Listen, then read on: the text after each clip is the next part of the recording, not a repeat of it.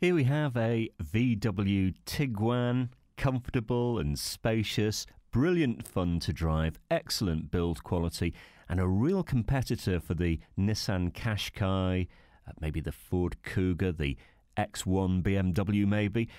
This does have some limited off-road ability as well. Good-looking car with a 2-litre diesel engine.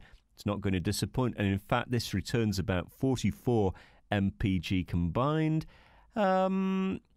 About 50 on a longer run, so I don't think too bad at all on running costs. And by the way, 0 to 60 in 10.5 seconds, so pretty dynamic in and out.